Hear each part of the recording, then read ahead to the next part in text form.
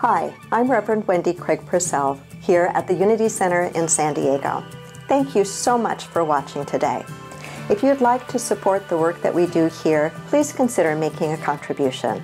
Go to our website. It's easy to do. Thank you in advance for that contribution. You know, in all the other churches around, they're talking about that old story we all know, but I just want to let you know that it wasn't just Jesus they said about born of the virgin. They said the same thing about the Buddha. There's similarities. Born of a virgin, heralded by angels, tempted by the devil, began their ministries around the age of 30, renounced their riches, and dispatched disciples. So we're going to talk about the good news because that's what we believe in here. There's a reason it's called New Thought. And it's not denominational. This is not a denominational church. I heard the other day someone was saying these two little kids were talking, and one says to the other, "Well, we're Presbyterians, are you?" And the other little kid goes, "No, we belong to another abomination." What we do here is focus on the good news, which is that everything we're seeking we've already found. And that one spoken of as the High Holy One out there is also the High Holy One right inside us. So we're not denominational, but we're the uncommon denominators. We're below the line, you might say, because we believe in the power of a spiritual practice. We meditate together. We merge east and west in here so that we can be whole together. This whole the Hindu tradition, you know, the burrowing down deep, the going to the silent place, that's such a beautiful part of this gathering here. You know, we don't come here in order to find God. We come here in order to be God. And so the good news of this season is the same thing that I'm just going to focus on three things that both Jesus and Buddha said. The first is, you are the light of the world. We're the light of the world. Buddha said it in this way, be lamps unto yourself. The second thing was that your faith can move mountains. That's what Jesus said. If you have faith the size of a mustard seed, you can move mountains. What Buddha said, supposedly, there was no stenographers on the scene, right? We can't know anything but our own experience. But supposedly, Buddha said it like this. Any monk who is focused and concentrated can cut the Himalayas in two. That's how he said it. And then they both agreed, too, that there's nothing to seek. The kingdom we have within us, and the kingdom is all around us. So we can consider ourselves the finders, not the seekers, because we know enough to celebrate the sacred that's inside us. And what is sacred anyways? It's just something that inspires wonder. If it inspires wonder for you, it's sacred. A redwood forest, right? It's sacred, you know it. So we, at this time in history, can consider ourselves the cutting edge of creation unfolding, the cutting edge of consciousness, the very Word made flesh. You know, 1984, I set out to make a peace pilgrimage around the world, and I started out actually in the Japanese Alps, And I'm in this place called Takamori, which is run by a man who's a Roman Catholic priest / Buddhist.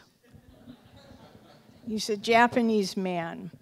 And so I have my little cell, and all night long I'm up reading the Buddhist text because I had never been exposed to Buddhism before. So I'm reading the text, and I'm getting more and more crazy because it's all the opposite of everything I know. Christian mandate, go and teach all nations. Buddhist mandate, sit down, shut up, and see that everything's unfolding perfectly.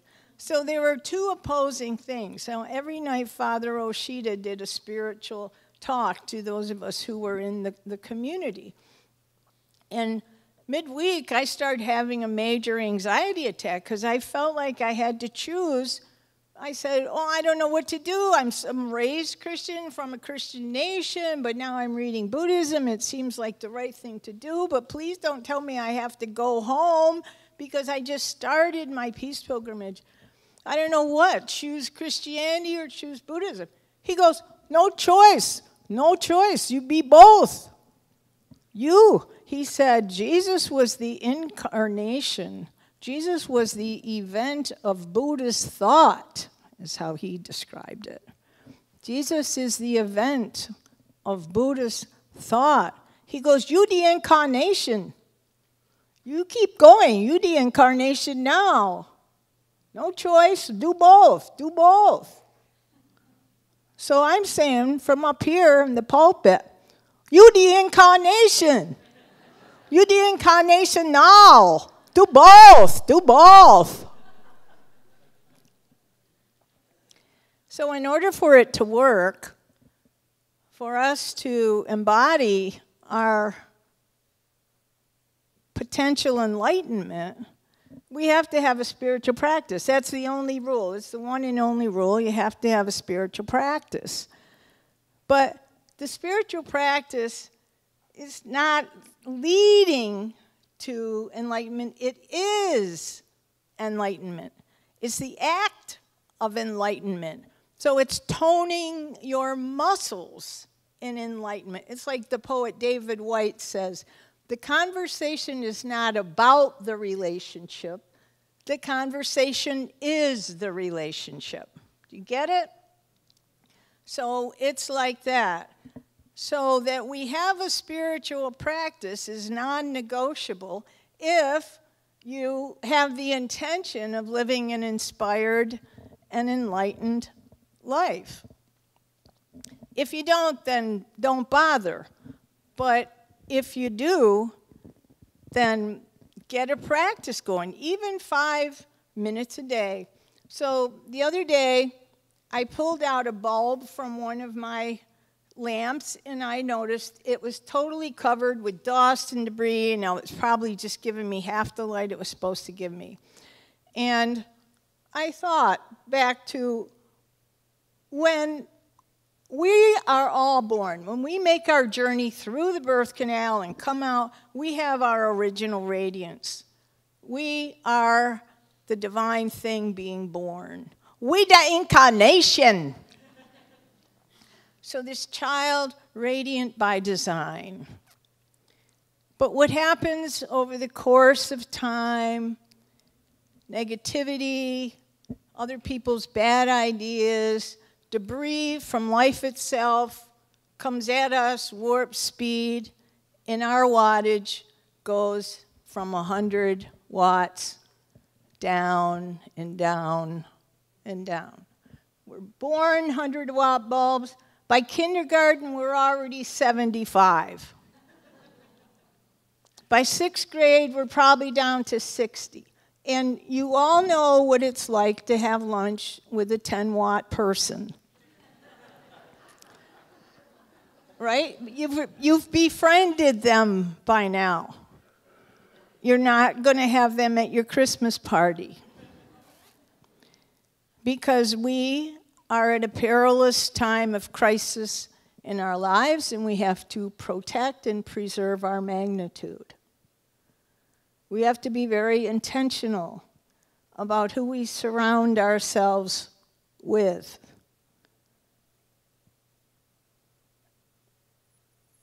in order to ensure that we're safe enough to be that light, that we can be received, and that we're not cut off. So we have to be managing the people in our lives. So what happens is the way that your spiritual practice helps you maintain your original radiance, it's like a self-cleaning oven. You sit there, it cleans itself. You know, you have people like Wendy and me, and people who come around once a week and dust it off. We dust off the debris, and then you go home and you're brighter. But, you know, Meister Eckhart, who's a German mystic, he said, the process of enlightenment is a process of subtraction, not addition. You don't need all those books you get from Amazon Prime. They're not going to help you. Your spiritual practice is going to help you. You're getting rid of wrong ideas, old notions. That's why you all left the churches you were in when you were 10 and are sitting here now. Because this is a body of people who support the sacredness of your being. We see you. You the divine, you the incarnation. I know that about you, and you know that about me. And so the letting go of things, Meister Eckhart, that same mystic, says, the greatest leave-taking of all is the leaving of God for God. The leaving of the notion of God for the experience of God. And that's what we get in our spiritual practice. The experience of the sacred, of our own sacredness gets unfolded. And we are like satellite dishes for mind at large, for supreme intelligence, which is broadcasting to us every moment of every day, all night long. How Emily Dickinson says it, the only news I get is bulletins all day from immortality.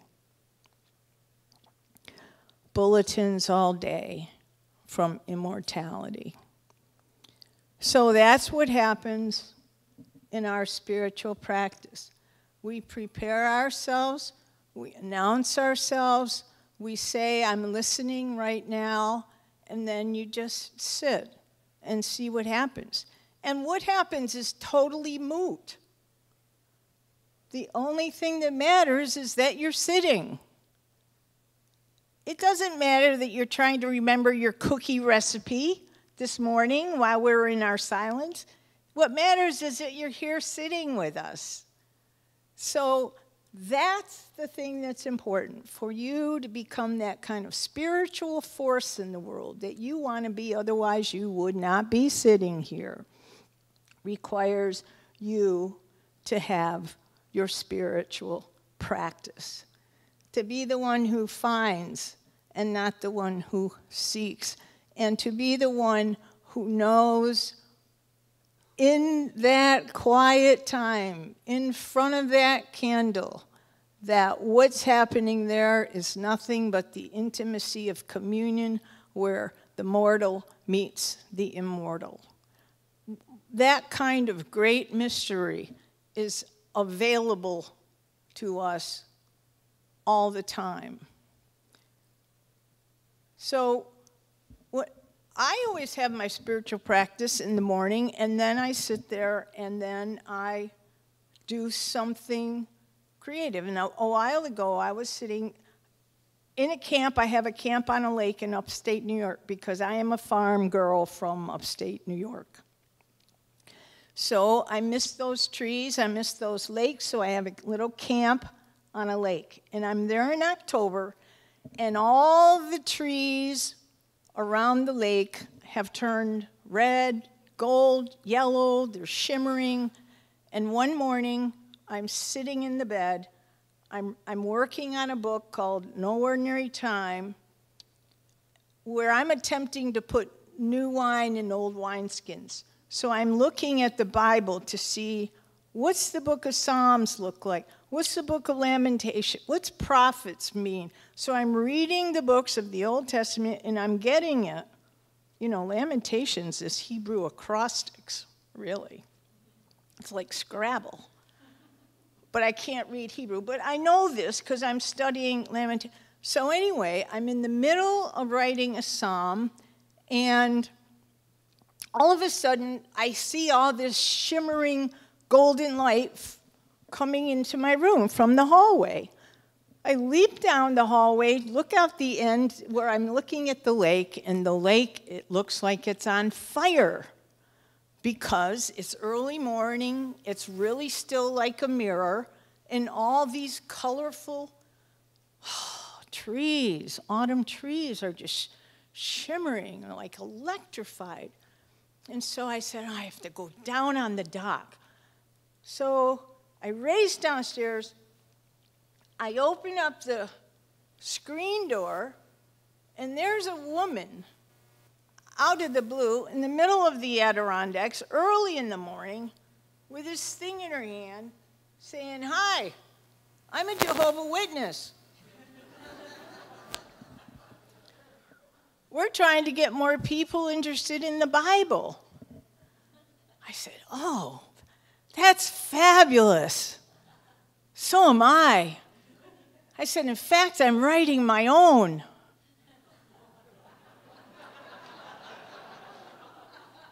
And everything stops, and she goes like this, "You're what?"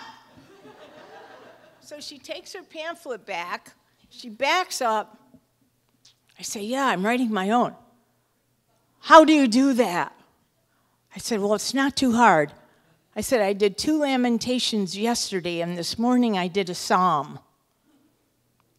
And now I look over at the lake. It's all still shimmering. I say, 'Look, there's my burning bushes.'"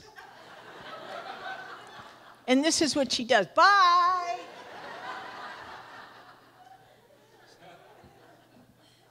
She was scared. Because they're scared if they don't know how to take spiritual authority, if they don't know how to personally embody divinity. They're scared of it. But those of us who have a regular practice, who do the everyday communion with the thing itself, then we know it's very weird to call yourself a mystic. But what is a mystic? It's anyone who has a regular, unmediated relationship with the divine. It's not an extraordinary thing. The mystic is the one who understands the oneness of all things, who feels that in her cells. That's the mystic, who knows there is no division between my source and me. I have an invisible dance partner. That's the mystic. The prophet is the one who speaks out when that oneness is disrupted. That's why we all have been speaking out, acting out so much in the last couple years, because our oneness is, as a family, is being torn asunder. It's hugely compromised. It's breaking our hearts. And so we do what we do in our own way. That's prophetic by day and mystic by night. Just in the way that this today incorporated the silence, the sounds of the East, this from the West, the teaching from the West, our days want to incorporate the silence of the mystical experience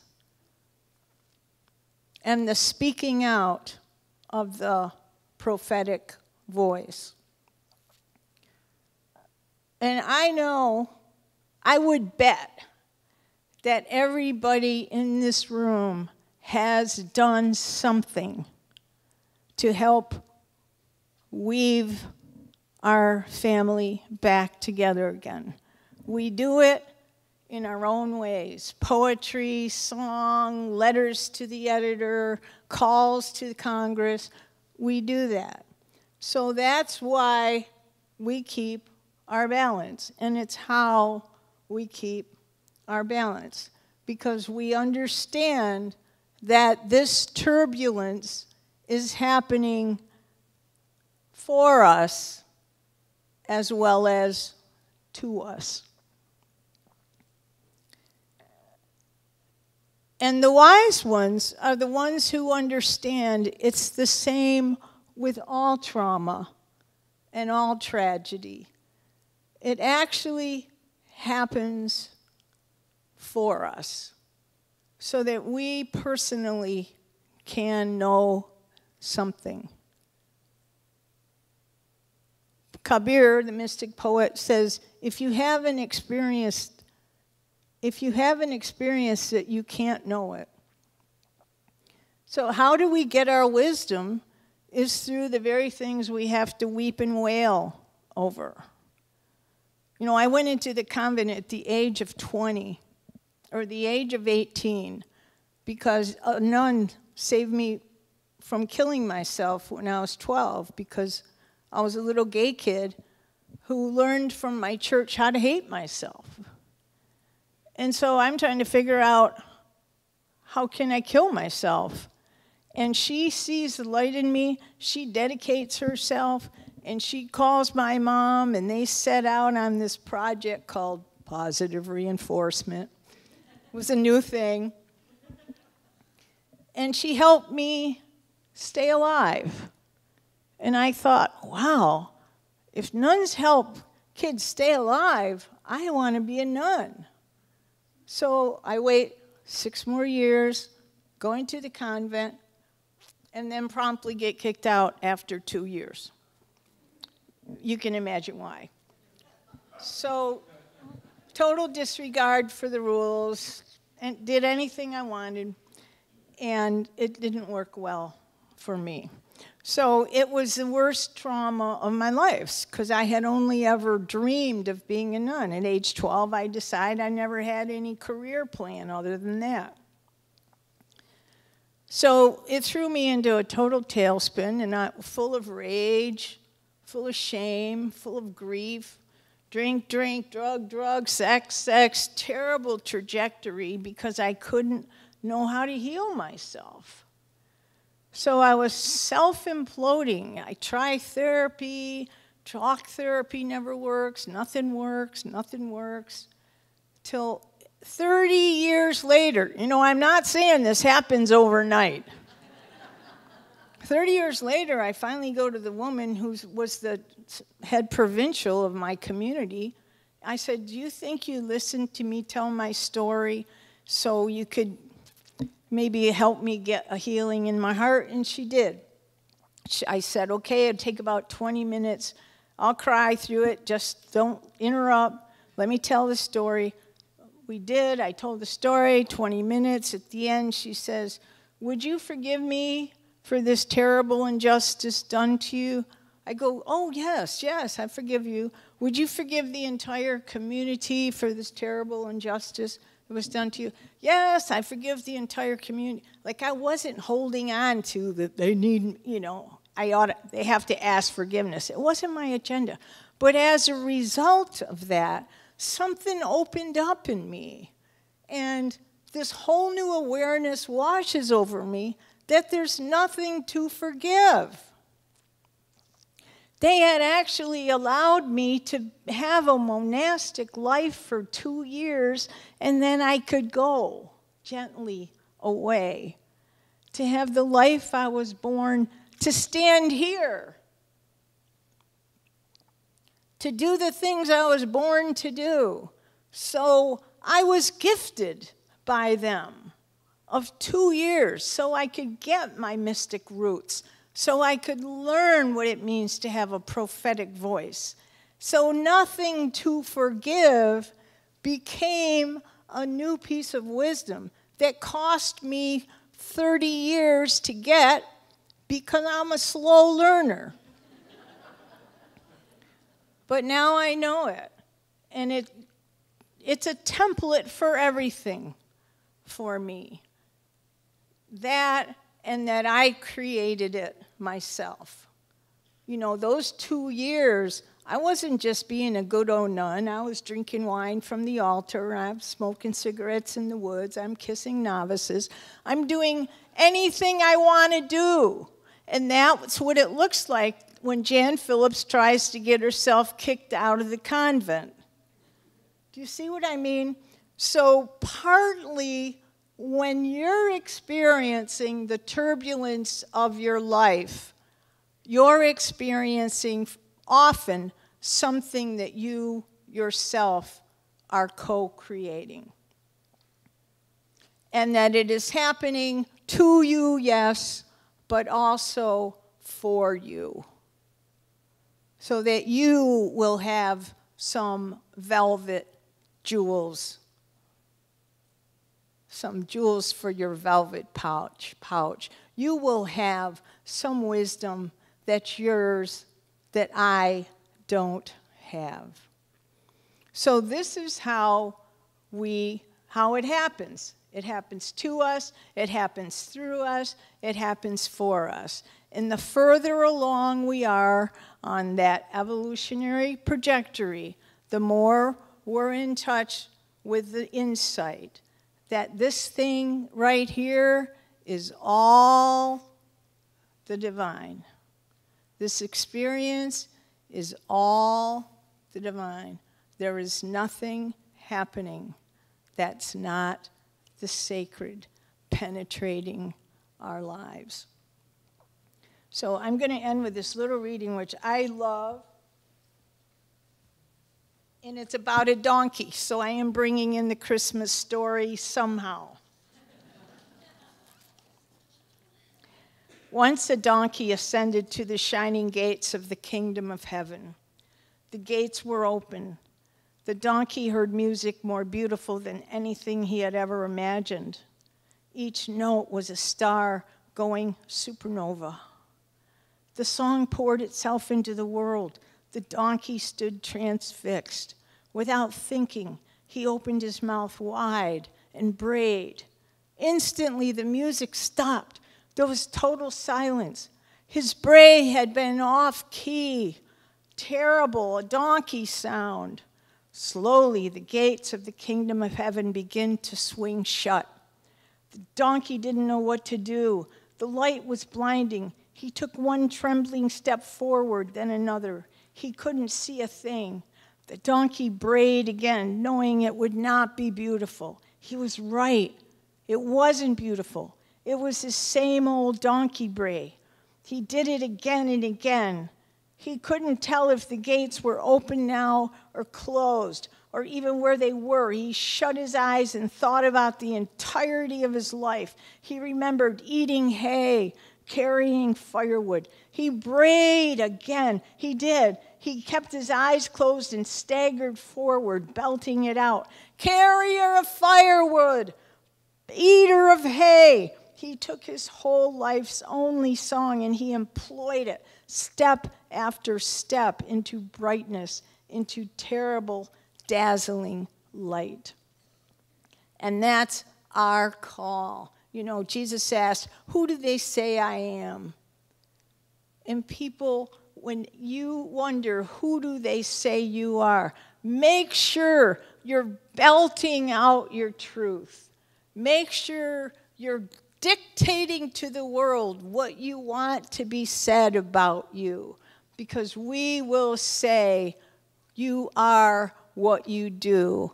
So keep your bulb clean.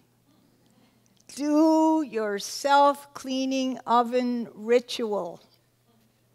Sit in silence a little bit each day.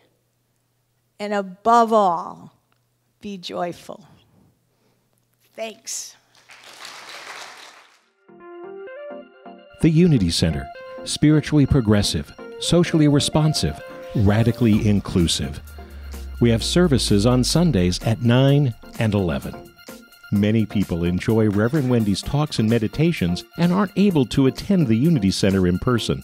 If you're part of our extended family from around the world and would like to help support the Unity Center, please go to our website or download our free app, which offers even more ways to connect with the Unity Center. Namaste.